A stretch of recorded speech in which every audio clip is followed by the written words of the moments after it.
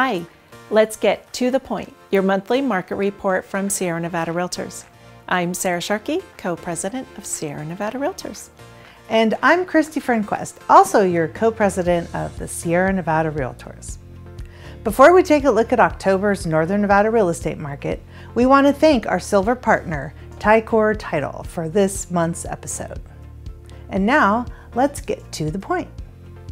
The numbers presented are as of November 7th, 2023. Carson's new listings fell 7.7% from September with 48 properties, but new listings were up 26.3% from last year, which only had 38. Closings were also down from last month, but increased 16.7% from October of last year. The median price for Carson increased 15.3%, ending at $585,000.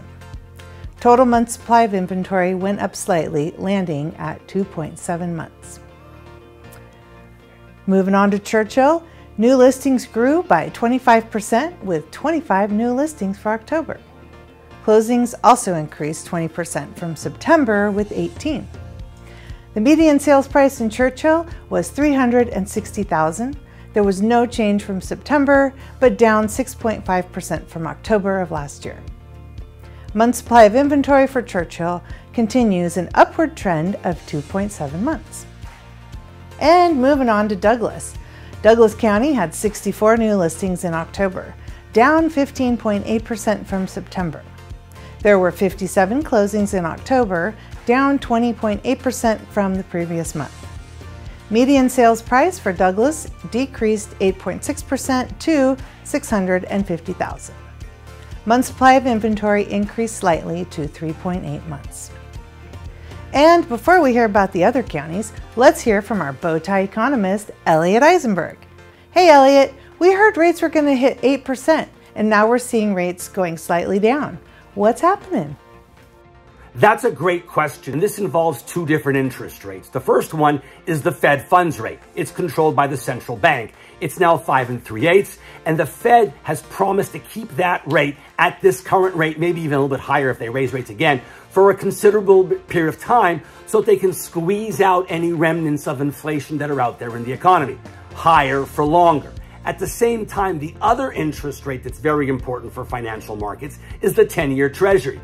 It had gone up for almost 8 straight weeks in a row in the face of very strong economic conditions and data. But suddenly last week, things got appreciably weaker and the 10-year Treasury declined, and along with it, 30-year mortgage rates. So on one hand, the Fed funds rates higher for longer, but the 30-year rate, which is more responsive to current economic conditions, declined. I hope this is helpful.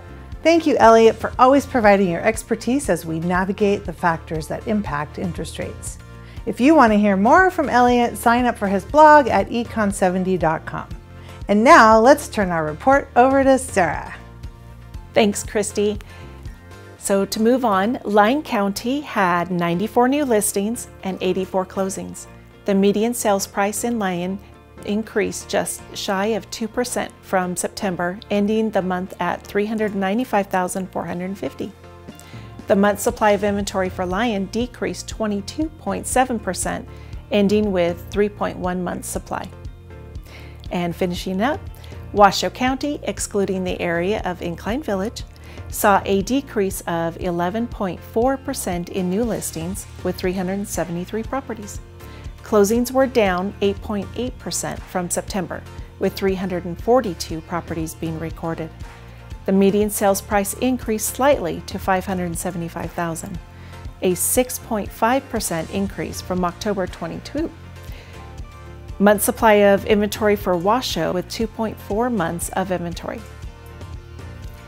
And that wraps up this episode of To The Point. We will see you next month for the latest To The Point.